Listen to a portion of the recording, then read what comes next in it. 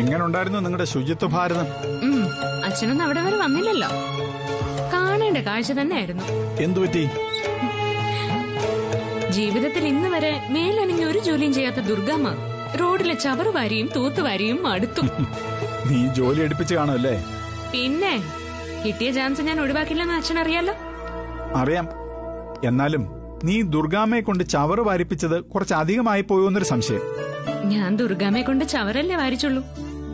എന്റെ ജീവിതം തന്നെ ചവറ് പോലെ ആക്കിയ ആളല്ലേ ദുർഗാമ്മ. അതിനുള്ള പ്രതികാരമായിരുന്നോ ഈ റോഡ് പണി? അതൊന്നുമല്ല. എന്നെ കൊണ്ടും മറ്റുള്ളവരെ കൊണ്ടും ജോലി ചെയ്യിപ്പിച്ച് എഞ്ചിനീയർ ചമയാനായിരുന്നു ദുർഗാമ്മയുടെ പ്ലാൻ.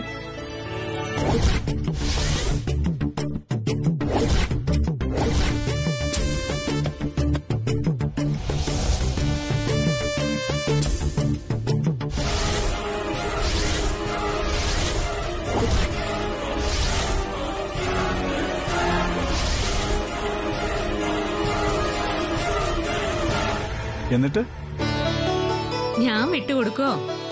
പട്ടുസാരിയും ചുറ്റി റോഡ് പണിക്ക് വന്ന ദുർഗാമ്മയെയും സുലുവാന്റിയെയും പിന്നെ ആ മദാമ പെണ്ണിനെയും ഞാൻ ശരിക്കും അങ്ങ് പിഴിഞ്ഞു. അയ്യോ, വിയർത്തൊലിച്ച ആതിര ഒന്ന് കാണണമായിരുന്നു. എന്തായാലും 3 പേരും ഒരാഴ്ചത്തേക്ക് എഴുന്നേക്കും തോന്നുന്നില്ല. ഇടയ്ക്ക് ഇങ്ങനെയുള്ള എക്സസൈസ് ഒക്കെ നല്ലതാ. അച്ഛനെ ഈ കാര്യം പ്രിയ മാഡത്തോട് ഒന്ന് പറഞ്ഞേക്കണം. ദുർഗാമ്മയെ കൊണ്ട് റോഡ് പണി ചെയ്യിച്ചു എന്നും പറഞ്ഞ് അമ്മ എന്നെ ഒന്നും പറയാൻ ബാക്കിയില്ല. സ്വന്തം അമ്മയായിരുന്നെങ്കിൽ നീ അങ്ങനെ ചെയ്യുമായിരുന്നു എന്നാ എന്നോട് ചോദിച്ചേ. ആ പറഞ്ഞതിലും കാര്യമില്ലാതില്ല. അല്ലെങ്കിലും അച്ഛൻ എന്തിനും അമ്മയുടെ ഭാഗത്ത് നിൽക്കും. അത് പിന്നെ അങ്ങനെയല്ലേ ഉണ്ടാവൂ. എങ്ങനെ? ഭാര്യ ഭർത്താവിന്റെ ഭാഗത്തും ഭർത്താവ് ഭാര്യയുടെ ഭാഗത്തും. നീയും ആദ്യം കല്യാണം കഴിച്ചാലും നിങ്ങളും അതുപോലെ തന്നെ ആയിരിക്കും. അയ്യടാ, ഒരു ഉപദേശം വന്നിരിക്കുന്നു.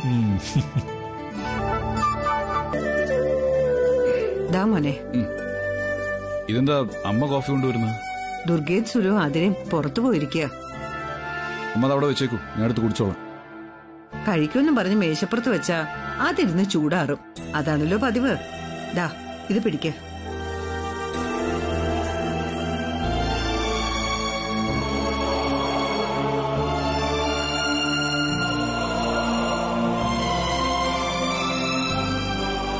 ഇവിടെ ഇപ്പോ നമ്മൾ അമ്മയും മോനും മാത്രമേ ഉള്ളൂ. കുഞ്ഞുനാൾ മുതൽ നീ നിന്റെ അച്ഛനോടായിരുന്നില്ല, എന്നോടായിരുന്നു കൂടുതൽ അടുപ്പം കാണിച്ചിരുന്നത്. നിന്റെ എല്ലാ സന്തോഷങ്ങളും സങ്കടങ്ങളും ഈ അമ്മയോടായിരുന്നു നീ പറയാറ്. എന്നിട്ട് ഞാൻ അതിനെന്തെങ്കിലും പരിഹാരവും പറയും.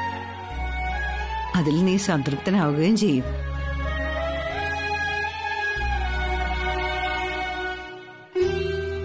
ഇപ്പോഴെങ്കിലും നീ അമ്മയോട് പറ, എന്താ നിന്റെ ഉള്ളില്? ഒരു അഗ്നിപർവ്വതം പോലെ നീറുന്നത് ഈ അമ്മയ്ക്ക് കാണാം. എന്താ മോനെ, നീ ആരെയാ പേടിക്കുന്നത്?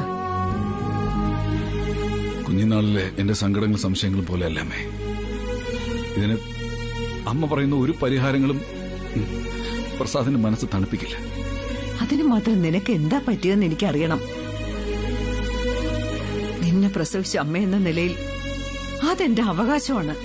പറഞ്ഞില്ല അമ്മേ, ദൈവത്തിന്റെ മുമ്പിൽ പോലും പരിഹാരമില്ലാത്തൊരു കാര്യമാണ്. എന്നെ നിനക്ക് വിശ്വാസമില്ലേ? നീ പറയുന്ന ഒന്നും ഞാൻ ആരോടും പറയില്ല. രഹസ്യമാക്കി വച്ചോളാം ഈ അമ്മ.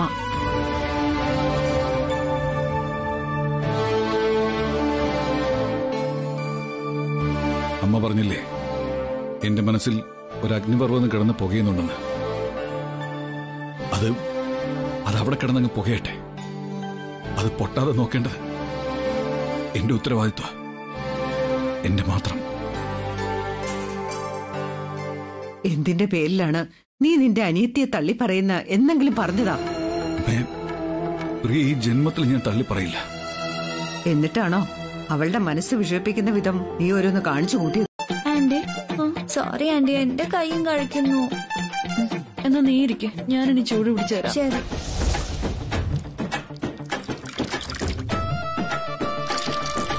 എവിടെയാ വേണ്ടേ? ഇവിടെ കഴിക്കുന്നുണ്ട്.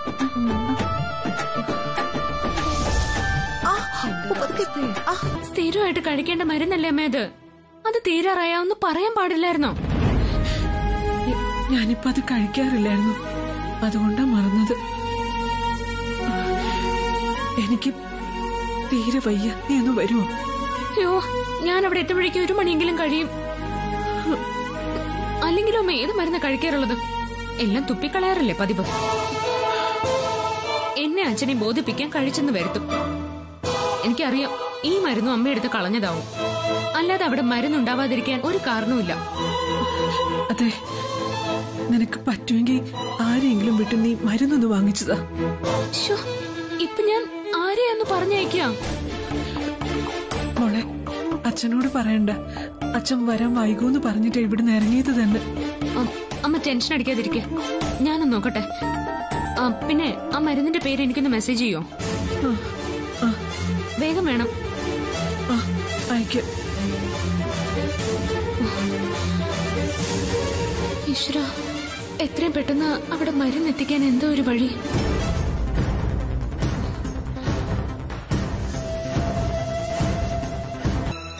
മിനിസ്റ്റർ. ഓ, ഹലോ, ഒന്ന് പിന്നെ വിളിക്കാമോ? ആ ശരി. സാറിനെ വിളിച്ചിട്ട് കിട്ടുന്നില്ല എന്ന് പറഞ്ഞു. Hello ma'am.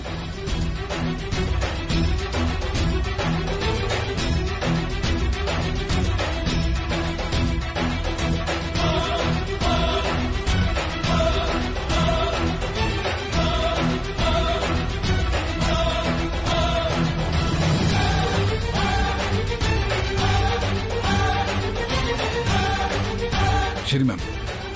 പെട്ടെന്ന് പോണം. Okay ma'am. ഓക്കെ.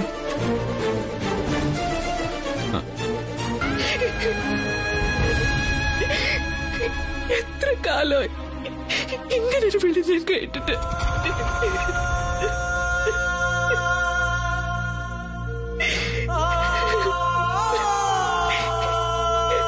എത്ര കൊതിച്ചിട്ടുണ്ടെന്നു ഞാൻ. ഏട്ടന്റെ ഇങ്ങനൊരു വിളിയൊന്ന് കേൾക്കാനായി.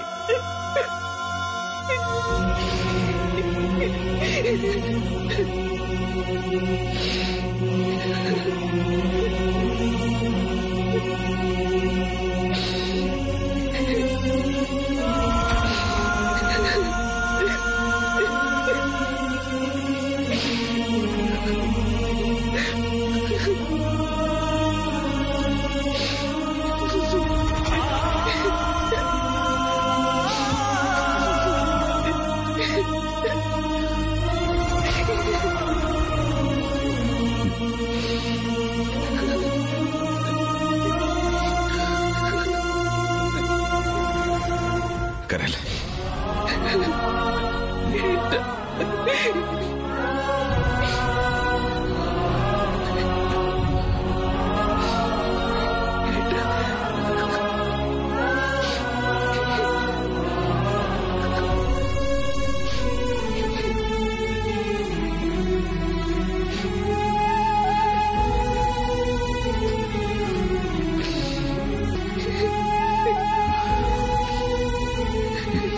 കരയല്ലേ?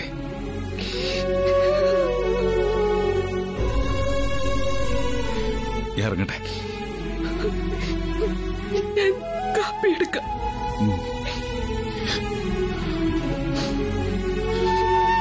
പിന്നീടാവാം.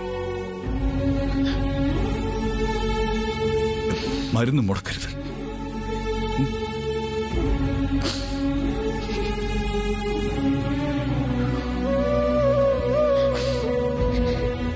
പഴയതുപോലെ എപ്പോഴും ഇങ്ങനെ ഇക്കാര്യങ്ങൾ അന്വേഷിക്കാൻ എനിക്ക് പറ്റിയെന്ന് വരില്ല.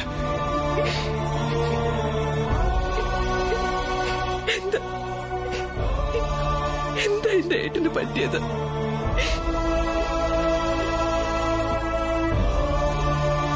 നീ അച്ഛനെ വിളിച്ചു പറഞ്ഞ് ഏതെങ്കിലും പോലീസുകാരനെ കൊണ്ട് മരുന്ന് ഇങ്ങോട്ടെത്തിക്കാനുള്ള വഴിയായിരിക്കും നോക്കുകയെന്ന്.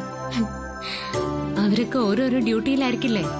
കൃത്യസമയത്ത് മരുന്ന് ഇവിടെ എത്തിക്കാൻ അവരെ കൊണ്ട് പറ്റിയില്ലെങ്കിലോ? മന്ത്രിയെ കൊണ്ട് വിളിച്ചു പറയിച്ച കാര്യം കൂടുതൽ എളുപ്പമാവും. അതുമാത്രല്ല, വേറൊരു ഐഡിയ ഉണ്ടായിരുന്നു എന്റെ മനസ്സിൽ. മാമന് അമ്മയുടെ കാര്യത്തിൽ ഉത്തരവാദിത്വം ഉണ്ടോന്ന് അറിയണമല്ലോ.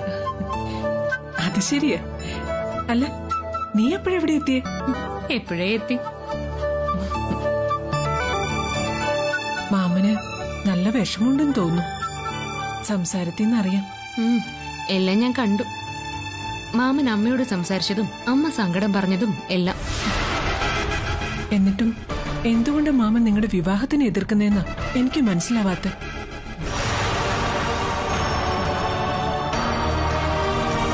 ഇതോടെ എന്തായാലും ഒരു കാര്യം വ്യക്തമായി. എന്തു കാര്യം? മാമന് എന്നെ മാത്രമേ വേണ്ടാത്തതായുള്ളൂ. ഞാനും ആദ്യമായുള്ള ബന്ധത്തിനാണ് മാമനെതിര്. നിന്നെ വേണ്ടെന്ന് വെക്കാൻ നീ മാമനോട് തെറ്റൊന്നും ചെയ്തിട്ടില്ലല്ലോ. മറ്റാരെക്കാളും മാമനിഷ്ടം നിന്നോടായിരുന്നു. ആ ഇഷ്ടമൊക്കെ പോയില്ലേ? അങ്ങനെ ഒറ്റയടിക്ക് പോയിന്ന് പറയാൻ വരട്ടെ. എനിക്ക് നെഞ്ചുവേദന എന്ന് കേട്ടപ്പോ മാമൻ ഓടി വന്നില്ലേ? അതിനർത്ഥം ഇപ്പോഴും മാമന്റെ മനസ്സിൽ എനിക്കുള്ള സ്ഥാനം അതുപോലെ ഉണ്ടെന്ന് തന്നെയാ. അല്ല, പ്രിയയ്ക്ക് സുഖമില്ലെന്ന് പ്രസാദേട്ടനോട് ആരാ പറഞ്ഞു? തുളസി പറഞ്ഞിട്ടാവും മന്ത്രി ഗായത്രി ടീച്ചർ എന്നെ വിളിച്ചു പറഞ്ഞത്. പെട്ടെന്ന് അസുഖം വരാൻ മാത്രം പ്രിയ എന്തെങ്കിലും ടെൻഷൻ അടിച്ച് കാണുമായിരിക്കും. അവള് കഴിച്ചുകൊണ്ടിരുന്ന മെഡിസിൻ തീർന്നു പോയെന്ന്. തുളസിയാണെങ്കിൽ സ്ഥലത്തുമില്ല. എത്രയും പെട്ടെന്ന് മെഡിസിൻ അവിടെ എത്തിക്കാൻ വേണ്ടിയിട്ടാവും മന്ത്രി എന്നെ നേരിട്ട് ഇടപെട്ടത്. പറഞ്ഞു പ്രസാദേട്ടനെ കൊണ്ട് മാത്രമല്ല, അവള് മിനിസ്റ്ററെ കൊണ്ടും വീട്ടുജോലി ചെയ്യിക്കാൻ തുടങ്ങി. ഇതൊക്കെ ഒരു കാരുണ്യ പ്രവർത്തനമല്ലേ? ആ രീതിയിലാവും മന്ത്രി ഈ കാര്യത്തിൽ ഇടപെട്ടത്. പ്രിയക്ക് ഇപ്പൊ എങ്ങനെയുണ്ട് പ്രസാദേട്ടാ? കുഴപ്പമില്ല. ഞാൻ അവിടെ എത്തിയപ്പോഴത്തേക്കും ഏതാണ്ട് ഭേദമായിട്ടുണ്ട്. അത് പിന്നെ പ്രസാദേട്ടനെ കണ്ടാൽ തന്നെ അവളുടെ പാതി അസുഖം മാറുമല്ലോ. എന്തായാലും നന്നായി. അനിയത്തിക്കൊരു അത്യാവശ്യം വന്നപ്പോ പ്രസാദേട്ടൻ തന്നെ ഓടിയെത്തിയല്ലോ. ഇനിയിപ്പൊ ചായയൊന്നും വേണ്ടി വരില്ലല്ലോ. അനിയത്തി നല്ലപോലെ സൽക്കരിച്ചിട്ടുണ്ടാവുമല്ലോ. ഞാൻ സൽക്കാരം പോയതൊന്നും ആയിരുന്നില്ല. എന്നാലും ഏട്ടൻ ഇഷ്ടപ്പെട്ടത് എന്തെങ്കിലും തരാതെ അവള് പ്രസാദേട്ടനെ വിടില്ല എന്ന് എനിക്കറിയില്ലേ?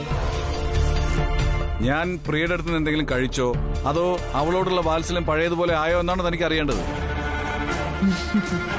എനിക്കറിയേണ്ടത് പ്രസാദേട്ടൻ രണ്ടാമത് പറഞ്ഞ കാര്യമാണ്.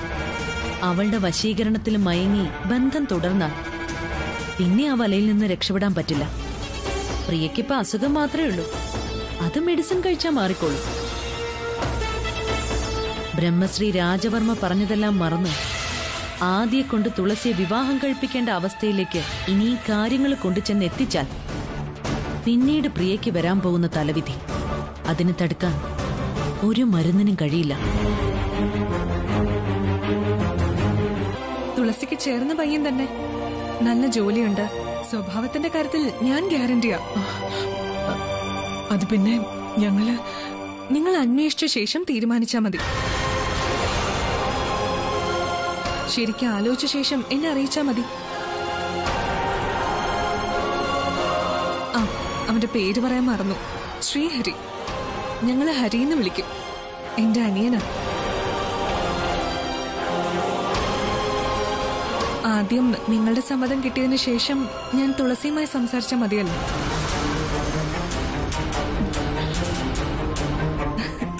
കുറെ നേരമായിട്ട് ഞാൻ തന്നെ സംസാരിച്ചുകൊണ്ടിരിക്കുക.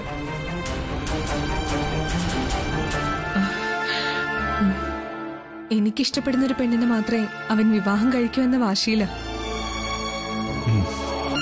ഒരുപാട് കുട്ടികളെ കണ്ടതിന് ശേഷം ഞാൻ തുളസിയെ കണ്ട് ഇഷ്ടപ്പെട്ടത്.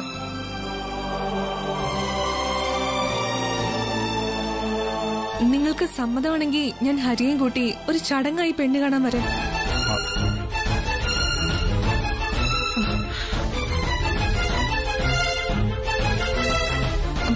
പറഞ്ഞല്ലോ, ആലോചിച്ച് മറുപടി പറഞ്ഞാ മതി.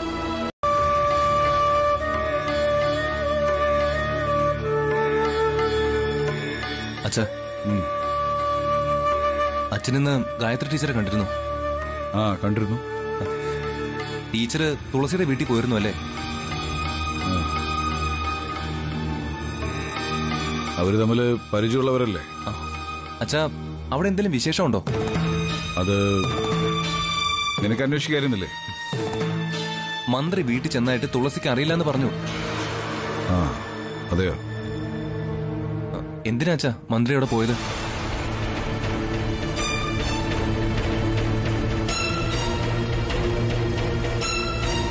തുളസിക്ക് വിവാഹാലോചനയുമായാണ് മന്ത്രി അവിടെ പോയതെന്ന് ഞാൻ ഇവനോട് എങ്ങനെ പറയും? അവര് അച്ഛനോട് എന്തോ പറയുന്നത് ഞാൻ കണ്ടു. അതെന്തോ സീരിയസ് മാറ്റർ ആണെന്ന് തോന്നിയതുകൊണ്ട് ചോദിച്ചതാ. ഇല്ല, എന്നോട് അവരൊന്നും പറഞ്ഞിട്ടില്ല. തുളസിയെ രാഷ്ട്രീയത്തിലേക്ക് ഇറക്കുന്നതിനെ കുറിച്ച് എന്തെങ്കിലും പറഞ്ഞോ? ഇല്ല, എന്നോട് ഒന്നിനെ കുറിച്ചും സംസാരിച്ചിട്ടില്ല. അത് തന്നെയാവും ലക്ഷ്യം. തുളസിയെ രാഷ്ട്രീയത്തിലേക്ക് ക്ഷണിച്ച് ഇലക്ഷൻ നിർത്തുക. പിന്നെ തുളസി പറഞ്ഞതുപോലെ ഞങ്ങൾ തമ്മിലുള്ള വിവാഹം നടക്കാൻ ഒരുപാട് വൈകും. മന്ത്രിയോ MLA ആയിക്കഴിഞ്ഞാൽ പിന്നെയും 5 വർഷം വരെ കാത്തിരിക്കേണ്ടി വരും. എന്തായാലും ഞാൻ സമ്മതിക്കില്ല. എന്തിന്? നീ എന്തിനു സമ്മതിക്കില്ലെന്നാ ഈ പറയുന്നത്? അത്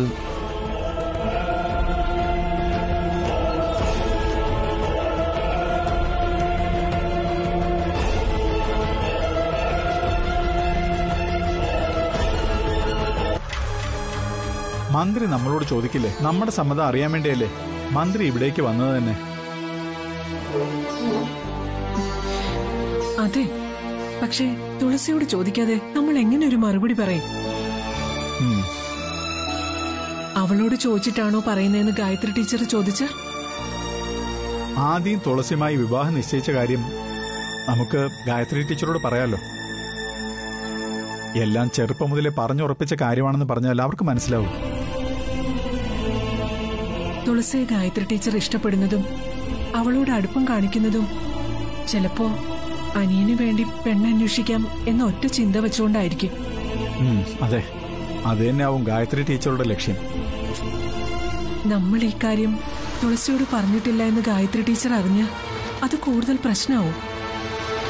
നമ്മൾ പറഞ്ഞിട്ടില്ലെങ്കിൽ ടീച്ചർ തന്നെ തുളസിയുമായിട്ട് സംസാരിക്കും. എന്താണ് രണ്ടുപേരും കൂടെ കുശുവെച്ചിരിക്കുന്നേ? എന്ത് സീരിയസ് മാറ്റർ ഡിസ്കസ് ചെയ്യുന്ന പോലെ ഉണ്ടല്ലോ.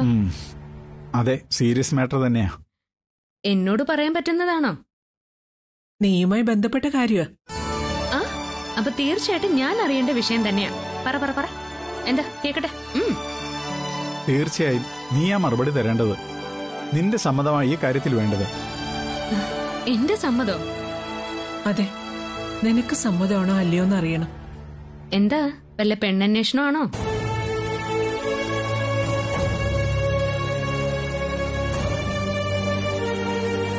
അത് നീ എങ്ങനെ അറിഞ്ഞു? അതാണ്. അപ്പൊ മാറ്റർ അത് തന്നെയാ. ആരാ പയ്യൻ?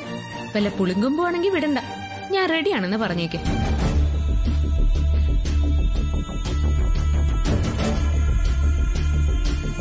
എടി, ഇത് തമാശയല്ല. ഞാനും സീരിയസ് ആയിട്ട് പറയുന്നേ. ആദിയുടെ പേടിയും മാമന്റെ എതിർപ്പും പിന്നെ നിങ്ങളുടെ സമയവും എല്ലാം കൂടെ നോക്കിയിരുന്നാലേ ഞാനിവിടെ മൂത്ത് നിറയ്ക്കും. മൂക്കില് പല്ല് വന്ന എന്നെ പിന്നെ ആരും കെട്ടാൻ പോകുന്നില്ല. അതുകൊണ്ട് നല്ല പ്രപ്പോസൽ വല്ലതുമാണെങ്കിൽ യെസ് പറഞ്ഞേക്ക്. മോളെ, നീ കരുതുന്ന പോലെ തമാശയല്ല, ഇത് സീരിയസ് ആണ്. പ്രപ്പോസലുമായി വന്നിരിക്കുന്നത് മറ്റാരുമല്ല, മന്ത്രിയാ. മന്ത്രിയോ? ഏത് മന്ത്രി? ഗായത്രി ടീച്ചർ. ഗായത്രി ടീച്ചറോ? അതെ, ഗായത്രി ടീച്ചർ ഇവിടെ വന്നിരുന്നു. ഗായത്രി ടീച്ചർ ഇവിടെ വരുവേ? ആഹാ, അതെയോ? നന്നായി. എന്തായാലും അത് നടത്തി കൊടുക്കണം പ്രസാദേട്ടാ. തുളസിക്ക് ഇഷ്ടാവൂന്നറിയില്ല. അവളുടെ ഇഷ്ടമൊന്നും നോക്കണ്ട. പ്രസാദേട്ടൻ എന്തായാലും അവൾക്ക് ദോഷം വരുന്ന ഒരു കാര്യത്തിനും അങ്ങനെ കൂട്ടു നിൽക്കില്ലല്ലോ. ഇല്ല, ചെറുക്കന്റെ ഡീറ്റെയിൽസ് ഒന്നും എനിക്ക് അറിയില്ലടോ. ഡീറ്റെയിൽസ് ഒക്കെ അന്വേഷിക്കാൻ പോയാ ആരെങ്കിലുമൊക്കെ വിവാഹം മുടക്കാൻ നോക്കും. എന്നാലും എങ്ങനെയെങ്കിലും തുളസിയെ എത്രയും വേഗം ആരെങ്കിലും കൊണ്ട് കല്യാണം കഴിപ്പിക്കാൻ നോക്കൂ പ്രസാദേട്ടാ. അതോടെ എല്ലാം തീരുമല്ലോ. നമ്മുടെ പ്രശ്നം തീർക്കാൻ വേണ്ടി തുളസി ആരുടെയെങ്കിലും തലയിൽ കെട്ടിവെക്കാൻ പറ്റില്ലല്ലോ. നമ്മുടെ പ്രശ്നമല്ല, പ്രിയയുടെ ജീവനാണ് പ്രശ്നം.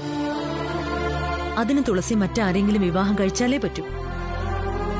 എത്രയും വേഗം നടത്തി കൊടുക്കുന്നോ അത്രയും നല്ലത്. ആദ്യം ഞാൻ കാര്യങ്ങളൊക്കെ ഒന്ന് അന്വേഷിക്കട്ടെ. എല്ലാം വേഗത്തിലായിക്കോട്ടെ. ഈശ്വരാ, തുളസിക്ക് നല്ലൊരു ജീവിതം കൊടുക്കണേ.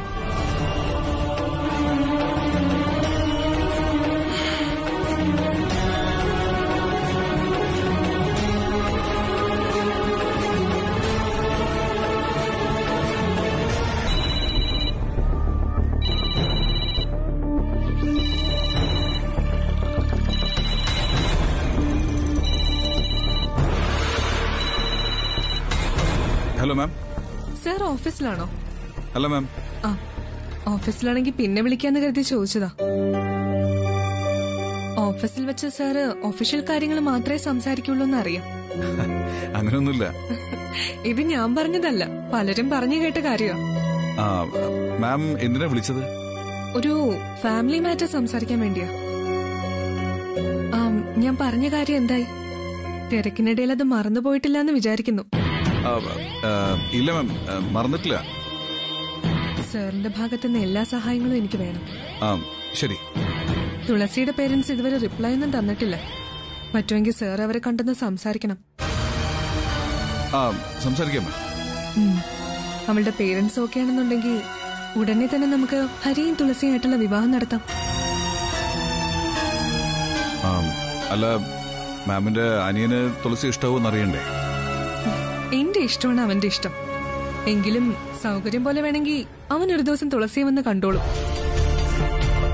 അതിന് ആദ്യം തുളസിയുടെ അച്ഛന്റെ അമ്മയുടെ മറുപടി വേണമല്ലോ. അവരുടെ മറുപടി എന്താണെങ്കിലും കുഴപ്പമില്ല, അതൊന്ന് വേഗം അറിയിച്ചാൽ മതിയായിരുന്നു. അതിന് സാറിന്റെ ഹെൽപ്പ് നിർബന്ധമായും വേണം. ഞാൻ ശ്രമിക്കാം മാം. ശ്രമിച്ചാ പോരാ, തുളസിയുടെ അമ്മാവനെന്ന നിലയിൽ സാറിനും തീരുമാനം എടുക്കാമല്ലോ. ഞാൻ എത്രയും പെട്ടെന്ന് തന്നെ മാമിന് റിപ്ലൈ തരാം. മതി, സാറിന്റെ ഒരു ഉറപ്പ് മതി എനിക്ക്. എന്നാ ശരി, ഞാൻ നാളെ വിളിക്കാം. Okay ma'am. ഓക്കെ.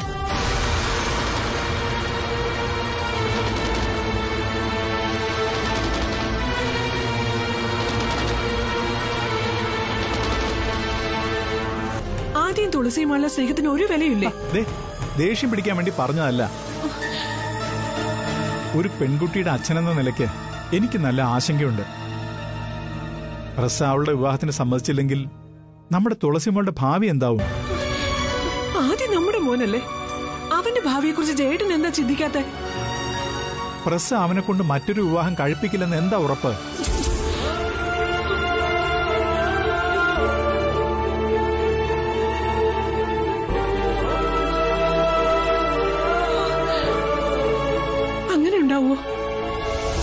ഉണ്ടാവും. അതിനുവേണ്ടി ഒരാൾ അവിടെ തയ്യാറായി നിൽക്കുന്നുണ്ടല്ലോ, ആതിര. ആദ്യം അവൻ അവളെ വിവാഹം കഴിക്കില്ല. തുളസിയെ മാത്രമേ അവൻ വിവാഹം കഴിക്കുള്ളൂ. ആശുപത്രി വെച്ച് അവൻ എനിക്ക് വാക്ക് തന്നിട്ടുള്ളതാ. അവന്റെ വാക്കിനൊന്നും ഒരു കാര്യം ഉണ്ടാവില്ല. പ്രസ നിർബന്ധിച്ചാൽ ആദിക്ക് അനുസരിക്കാതിരിക്കാൻ പറ്റില്ല. ആദ്യം തുളസി ഒളിച്ചോടുമായിരിക്കും. രജിസ്റ്റർ മാരേജിന് അവര് തയ്യാറായ ഞാനുണ്ടാവും അവരുടെ കൂടെ. ആദ്യം ആതിരയെ വിവാഹം കഴിച്ചില്ലെങ്കിൽ ദുർഗേച്ചി സ്വന്തം ശരീരത്തിൽ പെട്രോൾ ഒഴിച്ച് കത്തിക്കുമെന്ന് പറഞ്ഞാൽ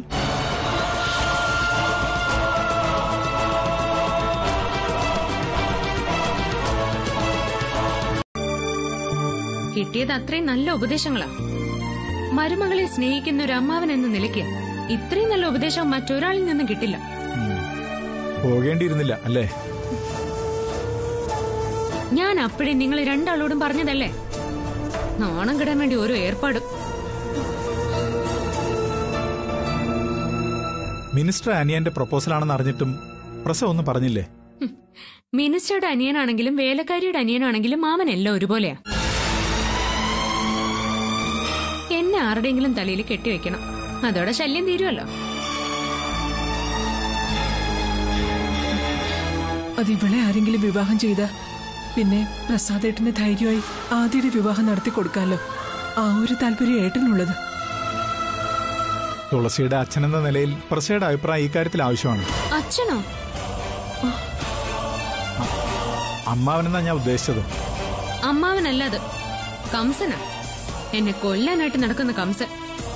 എന്തായാലും നിനക്കൊരു വിവാഹാലോചന വരുമ്പോ കാര്യങ്ങൾ തീരുമാനിക്കേണ്ടത് സ്വന്തം അമ്മാവനാണ്. അതുകൊണ്ട് തന്നെ ഈ പ്രപ്പോസലിന്റെ കാര്യം സംസാരിച്ചത് നന്നായി. എന്തിനു വേണ്ടിയാണോ നമ്മൾ ഈ കാര്യം ഏട്ടനോട് സംസാരിക്കാൻ പോയത് അത് നടന്നതുമില്ല. പകരം മന്ത്രിയുടെ അനിയനുമായുള്ള വിവാഹത്തിന് ഫുൾ സപ്പോർട്ടും പറഞ്ഞിരിക്കുക. ആദ്യെ കൊണ്ട് എന്നെ വിവാഹം കഴിപ്പിക്കില്ല എന്ന് ഉറപ്പിച്ച് പറഞ്ഞ സ്ഥിതിക്ക് ആ സപ്പോർട്ട് നമുക്ക് മറക്കാം. മിനിസ്റ്റർ വിളിച്ച ഞാനെന്ത് പറയണം? അത് മോൾ എനിക്ക് പറഞ്ഞു തരണം. സമ്മതമാണോന്ന് ചോദിക്കാനല്ലേ മാഡം വിളിക്കുന്നത്? അതെ, സമ്മതമല്ലാന്ന് പറഞ്ഞേക്ക. മോളെ, നീ ഞങ്ങളെ കൂടുതൽ കുഴപ്പത്തിലാക്കല്ലേ. ആദ്യെ കൊണ്ട് പ്രസാദ് മാമൻ വേറെ വിവാഹം കഴിപ്പിക്കുമായിരിക്കും. കടിച്ചതുമില്ല പിടിച്ചതുമില്ല എന്ന അവസ്ഥയില് തുളസി തൃശങ്കൂലി കിടക്കുന്നെങ്കിൽ കിടക്കട്ടെ. പ്രസാദേട്ടൻ ഞാൻ പറഞ്ഞ കാര്യം അന്വേഷിച്ചായിരുന്നോ? എന്ത് കാര്യം? എന്ത് കാര്യമെന്നോ? നല്ല കഥ. ഉത്തരവാദിത്തപ്പെട്ടൊരു അമ്മാവൻ ചോദിക്കേണ്ട ചോദ്യമാണോ ഇത്?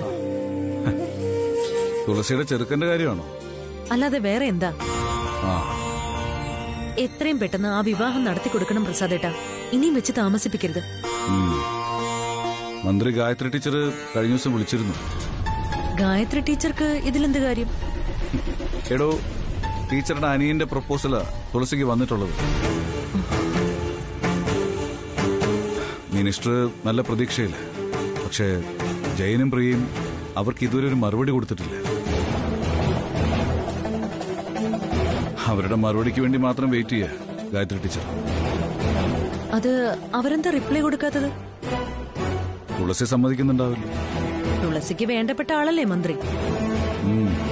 ആ ഒരു പ്രതീക്ഷയിലാണ് ഞാനും. ഗായത്രി ടീച്ചറുടെ അനിയൻ, അതും മിനിസ്റ്റർ നേരിട്ട് വന്ന് പെണ്ണന്വേഷണം നടത്തിയിരിക്കുന്നു.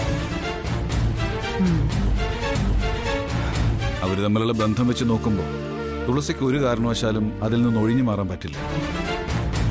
പ്രസാദേട്ടനല്ലേ അവളുടെ അമ്മാവൻ? അതുകൊണ്ടാണ് ടീച്ചർ എന്നെ വിളിച്ച് കാര്യങ്ങൾ അന്വേഷിക്കുന്നത്.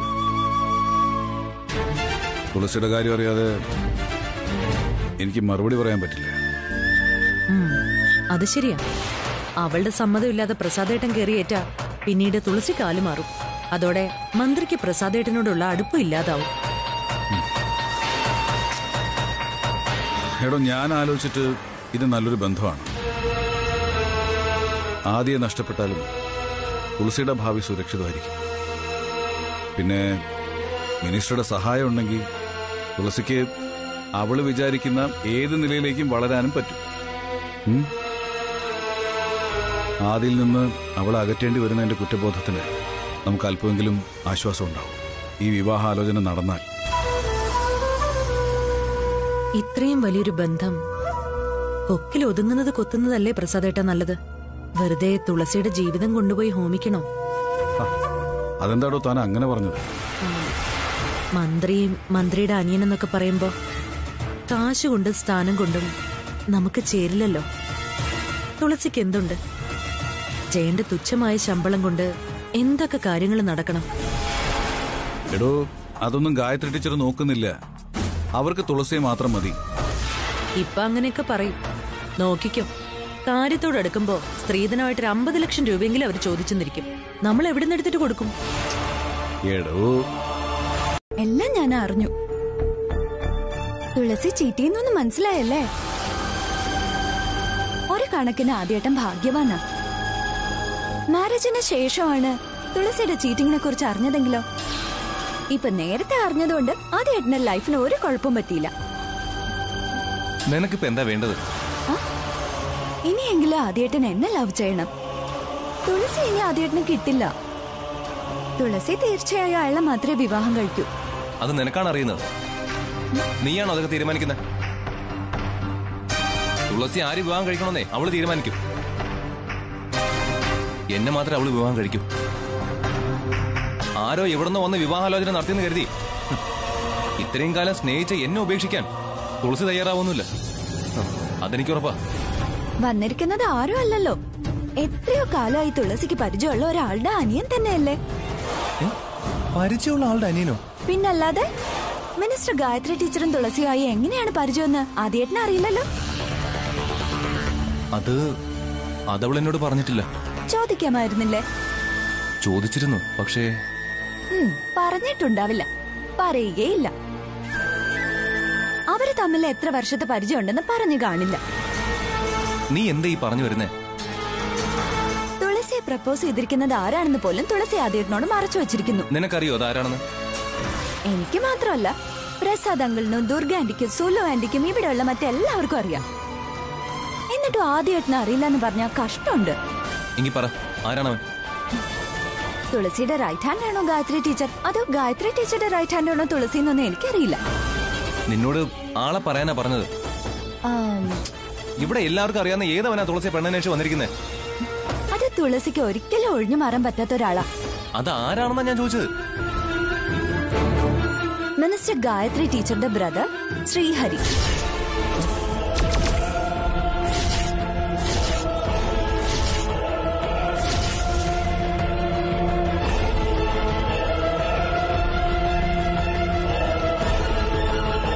മിനിസ്റ്ററുടെ ഒരേ ഒരു അനിയനാണ്. മിനിസ്റ്റർ പറഞ്ഞ തുളസിക്ക് അതിന്ന് ഒഴിയാൻ പറ്റില്ല. അവര് തമ്മിൽ അത്രയ്ക്ക് തിക് ഫ്രണ്ട്സ് ആണെന്ന് അറിയാവുന്നല്ലേ ആദ്യേട്ടന്.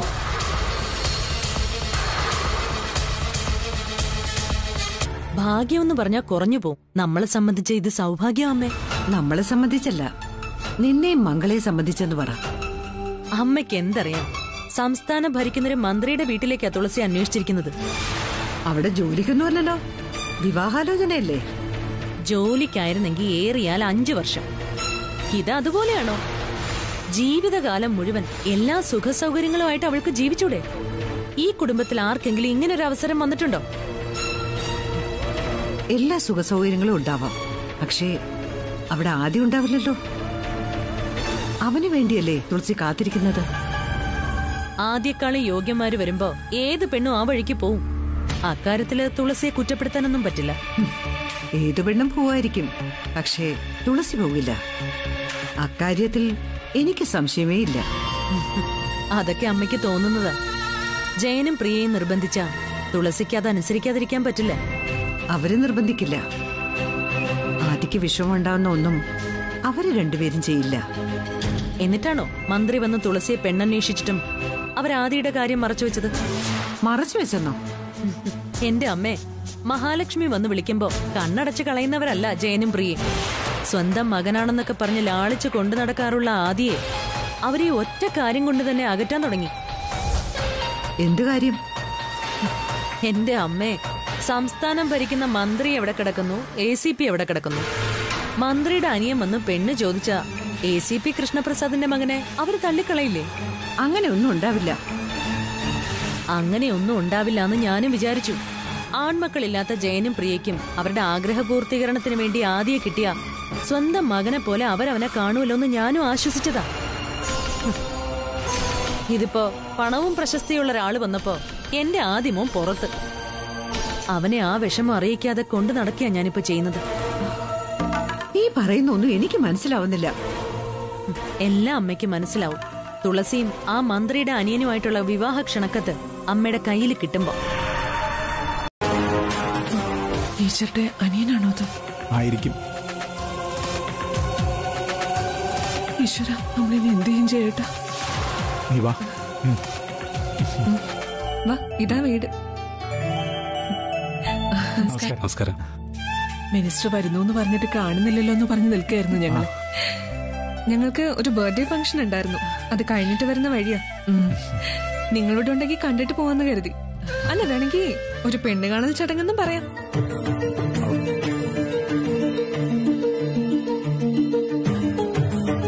മറ്റൊരു തരത്തിൽ പറഞ്ഞ ബർത്ത്ഡേ ആയിരുന്നില്ല മുഖ്യ ലക്ഷ്യം. ഇവിടെ വന്ന് തുളസിയെ കാണുക എന്നുള്ളതാ.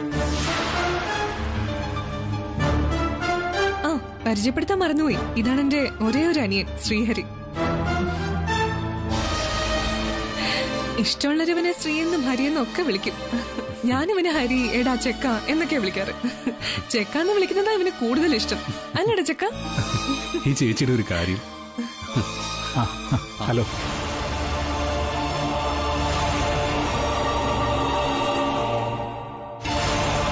ആ, ഇവരാരാന്ന് പറയാതെ തന്നെ മനസ്സിലായി കാണുമല്ലോ അല്ലേ?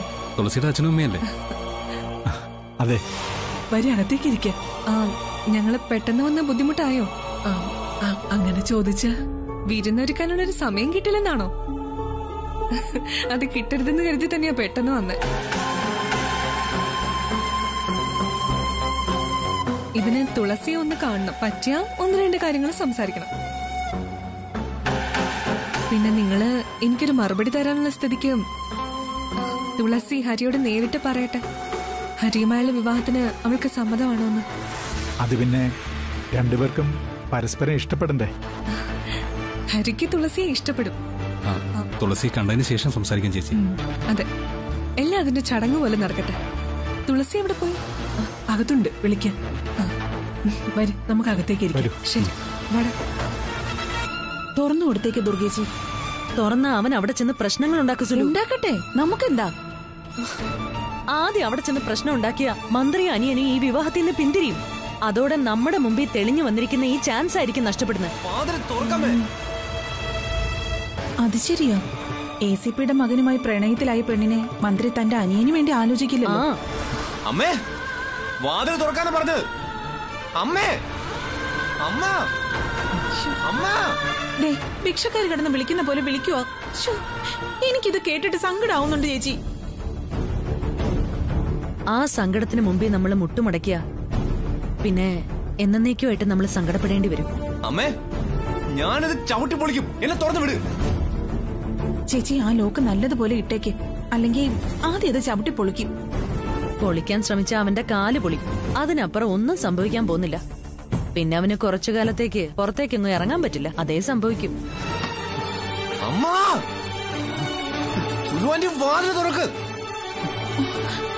എന്നെയും വിളിച്ച് കരയുന്നു.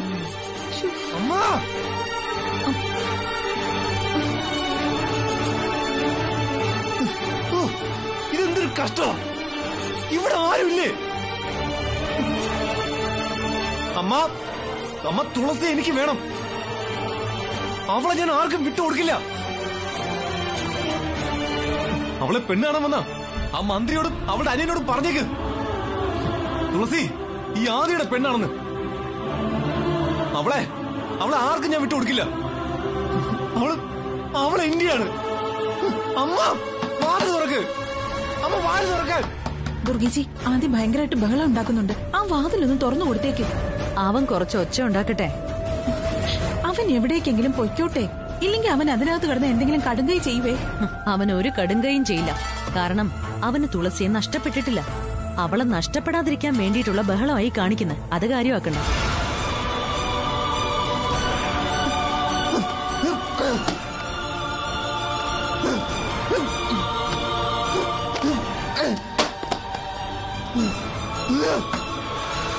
സുലു,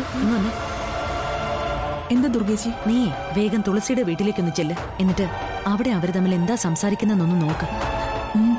എനിക്കും അവിടുത്തെ വിശേഷങ്ങൾ അറിയാഞ്ഞിട്ട് ഒരു സമാധാനവും ഇല്ല. ഞാൻ പോയിട്ട് ഇപ്പൊ വരാം.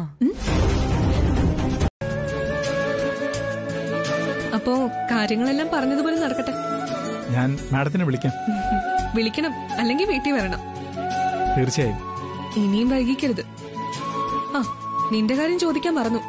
നിനക്ക് തുളസിയെ ഇഷ്ടമായോ?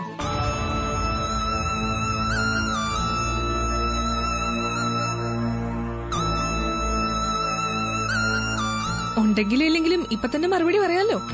അതല്ല അതിനും കാത്തിരിക്കണോ? ഇപ്പൊ തന്നെ മറുപടി പറയാം.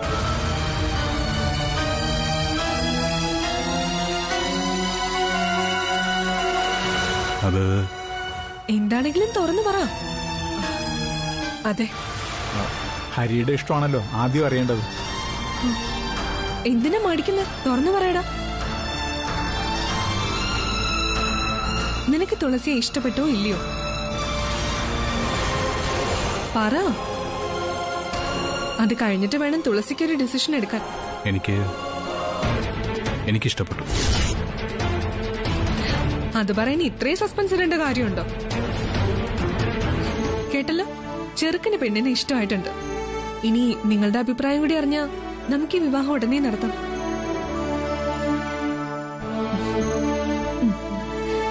ശ്രീഹരി പറഞ്ഞ അതേ മറുപടിയാണ് ഞാൻ തുളസിയിൽ നിന്നും പ്രതീക്ഷിക്കുന്നത്. ഇറങ്ങട്ടെ? ശരിയെന്നാ, വാ.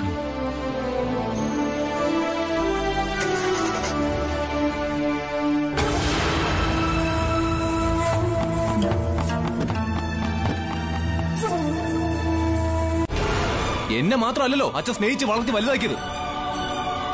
ഒരേ സമയം തുളസിയെ എന്റെ ഒപ്പം വളർത്തിയിരുന്നു. എന്നിട്ടിപ്പോ അവളെ വേണ്ടെന്ന് പറഞ്ഞാലേ പറ്റില്ല എന്നെ കൊണ്ട്. എടാ, നിന്നെ അവൾക്ക് വേണ്ട. പക്ഷെ നിന്റെ അച്ഛന് നിന്നെ വേണം. എന്നെ വേണ്ടെന്ന് വെച്ചതേ തുളസിയല്ല.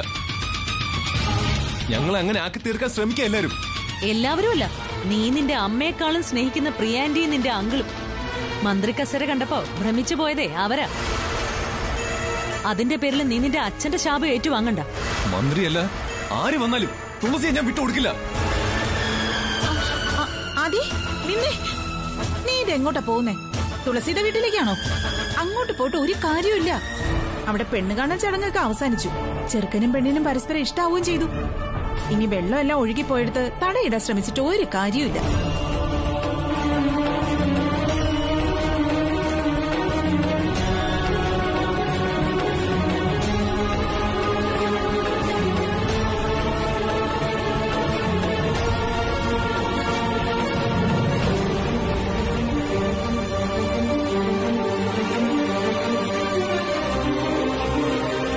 വിവാഹം ചെയ്യാൻ തുളസിക്കോ അവളുടെ അച്ഛനോ അമ്മയ്ക്കോ താല്പര്യമില്ല. ഉണ്ടായിരുന്നെങ്കിൽ അവിടെ ഇങ്ങനെ ഒരു പെണ്ണുകാണൽ ചടങ്ങ് നടക്കില്ലായിരുന്നു. അച്ഛന്റെ സ്നേഹത്തിനൊപ്പം തൂക്കി നോക്കിയിട്ടും നീ വലുതെന്ന് പറഞ്ഞ തുളസിയില്ലേ, നിന്റെ കാമുകി, നിന്നോട് അല്പമെങ്കിലും സ്നേഹം ഉണ്ടായിരുന്നെങ്കിൽ മന്ത്രിയുടെ അനിയന്റെ മുമ്പിലേക്ക് അവള് ചായയുമായിട്ട് ചെല്ലില്ലായിരുന്നു.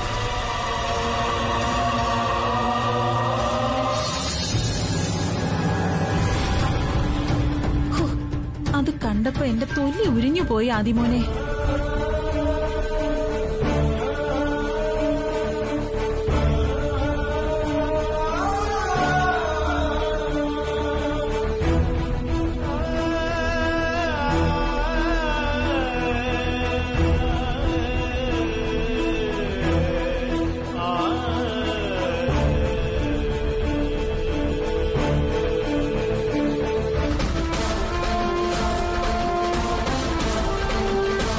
എടുത്തുചാട്ടം കൊണ്ട് വന്നേക്കാവുന്ന വലിയൊരു വിപത്തിൽ നിന്ന് രക്ഷപ്പെട്ടു എന്ന് കരുതിയാൽ മതി. തുളസി നമ്മുടെ മകളല്ല എന്ന കാര്യവും നമ്മൾ ചിന്തിക്കണം. അവള് പ്രസയുടെയും ദുർഗേച്ചിയുടെയും മകളാണ്. അവൾക്ക് വേണ്ടി തീരുമാനമെടുക്കേണ്ടവർ പ്രസയും ദുർഗേച്ചിയുമാണ്. നമ്മൾ എടുക്കുന്ന തീരുമാനത്തിൽ ഒരു പിഴവ് പറ്റിയാൽ അത് ദുർഗേച്ചിയോടും പ്രസയോടും നമ്മൾ ചെയ്യുന്ന തെറ്റായി മാറും. അപ്പോ ആദിയും തുളസിയും അവരുടെ ഇഷ്ടമല്ലേ നടക്കേണ്ടത്? അതല്ലേ നമ്മൾ നടത്തി കൊടുക്കേണ്ടത്? എല്ലാം നമുക്ക് ഒരിക്കൽ കൂടി ഒന്ന് ആലോചിക്കാം. ഇനി ആലോചിക്കാനോ? ആദ്യമോൻ ആകെ ടെൻഷനില്ല. ഇവിടെ പെണ്ണുകാണൽ ചടങ്ങ് നടന്നു എന്നുകൂടി അവൻ അറിയാനിടയായ പിന്നെ എന്തൊക്കെ അവൻ കാട്ടിക്കൂട്ട. അച്ഛൻ തന്നെ ആയിരിക്കും ഈ പ്രപ്പോസൽ കൊണ്ടുവന്ന്. ആ സ്ഥിതിക്ക് എന്റെയും തുളസിയുടെ പ്രണയമൊക്കെ അവര് മറച്ചു വെച്ച് കാണും. എടാ, നിന്റെ കയ്യില് സ്വയംവര പൂജയുടെയോ എൻഗേജ്മെന്റിന്റെയോ ഫോട്ടോസ് ഇരിപ്പില്ല? അതൊന്നും ഇല്ലടാ. അച്ഛൻ വന്ന ഫംഗ്ഷൻ കോലാഹലമാക്കിയോണ്ട് നമുക്ക് ആവശ്യമുള്ള ഒരു ഫോട്ടോ പോലും കാണില്ല. പിന്നെ സ്വയംവര പൂജ, എടാ ക്ഷേത്രത്തിനകത്ത് ക്യാമറ ഉപയോഗിക്കാൻ പറ്റാത്തതുകൊണ്ട് അതും ഇല്ല. ഇനിയിപ്പോ എന്തോ ഒരു വഴി. തുളസിയുടെ അച്ഛനും അമ്മയ്ക്കും ആ വിവാഹത്തിന് സമ്മതമായിരിക്കും. മന്ത്രിയല്ലേ ചോദിച്ചിരിക്കുന്നത്, എന്തുകൊണ്ട് എന്നെക്കാളും കേമൻ? ഛേ, നീ അവരെ അങ്ങനെയൊന്നും കാണരുത്. ഒന്ന് പോയടാ അവിടുന്ന്.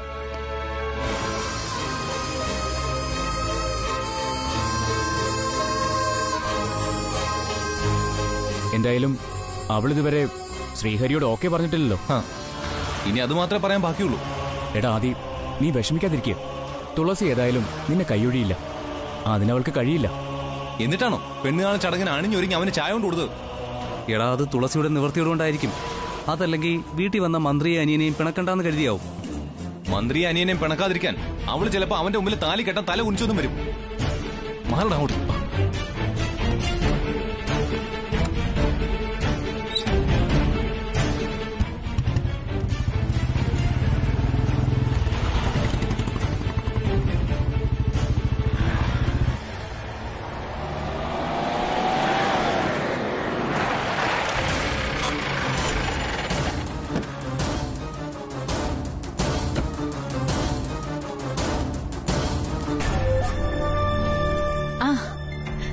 ചേച്ചി എന്താ വിളിച്ചിട്ട് ഫോൺ എടുക്കാത്തെ?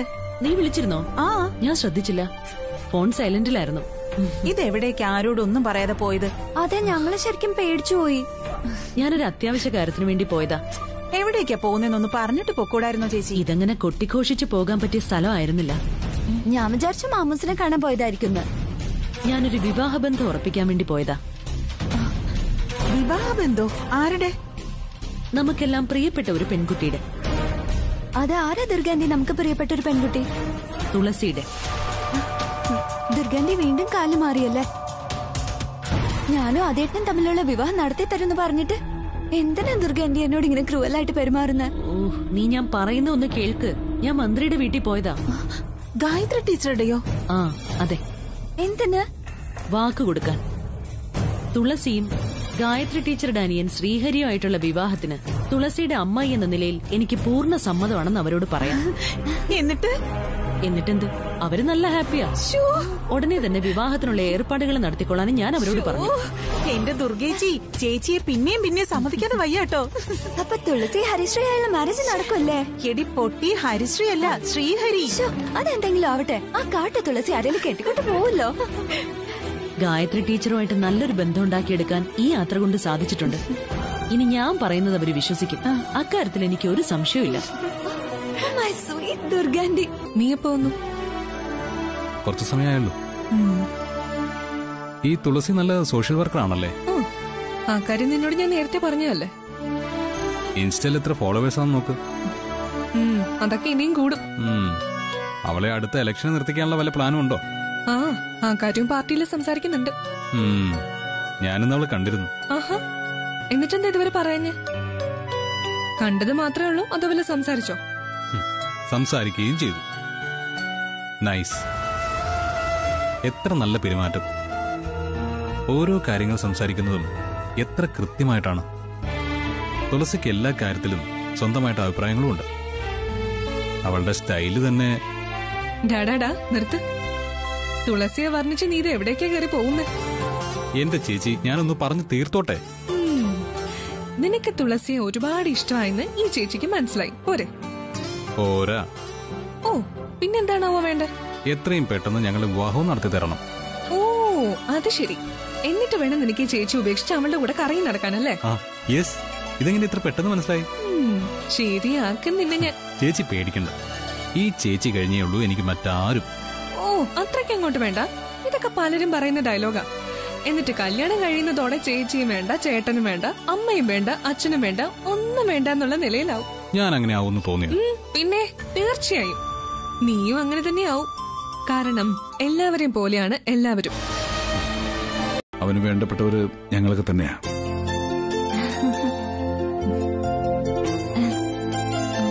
ഇതാരാ? ആതിര, പ്രസാദേട്ടന്റെ അപ്പച്ചിയുടെ കൊച്ചുമോളാ. ഓ, മാഡത്തിന് എനിക്കറിയാം. അത് പിന്നെ മിനിസ്റ്ററെ ആർക്കാ പരിചയമില്ലാത്തത്? ആതിര പഠിച്ചതും വളർന്നതും എല്ലാം USA ഈ അടുത്ത നാട്ടിലേക്ക് വന്നത്. സുലു, നീ മാഡത്തിന് കഴിക്കാനൊന്നും എടുത്തില്ലല്ലോ. അയ്യോ, എടുക്കാം ചേച്ചി. അത് പിന്നെ നിങ്ങൾ കഥ പറഞ്ഞോണ്ടിരുന്നപ്പോ ഞാൻ മറന്നുപോയി. മിനിസ്റ്റർക്ക് തിരക്കുണ്ടാവും. ഞാൻ ഇപ്പൊ എടുക്കാം.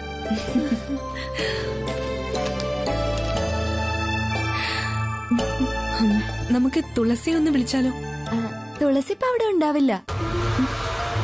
എവിടെയായാലും ഗായത്രി ടീച്ചർ വിളിച്ച അവൾ ഇവിടേക്ക് ഓടിയെത്തും. അവൾക്ക് സ്കൂട്ടർ ഉണ്ടല്ലോ, പിന്നെ എന്തിനാ തുളസി ഓടി വരുന്നേ?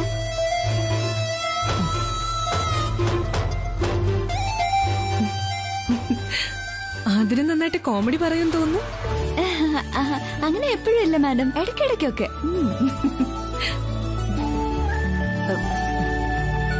പ്രസാദേട്ടാ, തുളസി വിളിച്ചൊന്ന് ഇവിടേക്ക് വരാൻ പറ. അവള് വീട്ടിലുണ്ടാവും. ഉണ്ടാവും. ഗായത്രി ടീച്ചർ വന്നിട്ടുണ്ടെന്നും അന്വേഷിക്കുന്നുണ്ടെന്നും പറഞ്ഞ തുളസി എന്ത് തിരക്കാണെങ്കിലും അവൾ ഉപേക്ഷിച്ച് ഓടി വരും. ഞാൻ വിളിച്ചു നോക്കാം. പിന്നെ ഇപ്പോഴാണെങ്കിൽ പ്രസാദേട്ടനെ ഇവിടെയുണ്ട്. തുളസിയുമായിട്ട് സംസാരിച്ച് നമുക്ക് ഉടനെ ഒരു തീരുമാനത്തിലെത്താം. അവൾക്ക് സമ്മതമാണെങ്കിൽ പെട്ടെന്ന് തന്നെ വിവാഹത്തിനുള്ള കാര്യങ്ങളിലേക്ക് നമുക്ക് നീങ്ങാലോ. അത് ശരിയാ. എല്ലാം അതിന്റേതായ സമയത്ത് തന്നെ ചെയ്തു തീർക്കാം. സാർ തുളസിയെ വിളിച്ച് പെട്ടെന്ന് ഇങ്ങോട്ട് വരാൻ പറയും.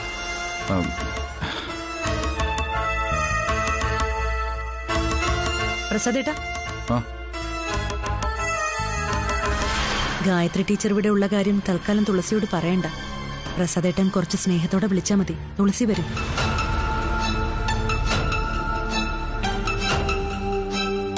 എന്താ രണ്ടുപേരും കൂടി ഒരു രഹസ്യം പറച്ചില്? തുളസി അവിടെ ഇല്ലെങ്കിൽ പ്രസാദേട്ടനോട് ചെന്ന് കൂട്ടിക്കൊണ്ടുവരാൻ പറയുമായിരുന്നു. എല്ലാം അതിന്റേതായ വേഗത്തിൽ തന്നെ നടക്കും. മാം നോക്കിക്കോ. അമ്മേ, ഇതെന്തിനെങ്ങനെ നീട്ടിക്കൊണ്ടു പോകുന്നേ? അത് നീയും മന്ത്രിയുമായുള്ള നല്ലൊരു ബന്ധം ഇല്ലാതാവുമല്ലോ എന്ന് ഓർത്തിട്ടാ അച്ഛൻ. ഞാനും മന്ത്രിയും തമ്മിലുള്ള ബന്ധമാണോ അതോ ഞാനും ആദ്യമായുള്ള ബന്ധമാണോ? ഏതാ വേണ്ടെന്ന് ആലോചിക്കുക. നീയും ആദ്യം തമ്മിലുള്ള ബന്ധം തന്നെയാണ് ഞങ്ങൾക്ക് വലുത്. എനിക്ക് വെച്ച് താമസിപ്പിക്കാതെ മന്ത്രിയോട് കാര്യം തുറന്നു പറ. മോളെ, പ്രസാദ് മാമന്റെ അഭിപ്രായം കൂടി അറിയണ്ടേ? എന്തിന്? എന്നെ എത്രയും പെട്ടെന്ന് ആർക്കെങ്കിലും കെട്ടിച്ചു കൊടുക്കാൻ തിടുക്കം കൂട്ടുന്ന ഒരാളോട് എന്തിനാ അഭിപ്രായം ചോദിക്കുന്നേ?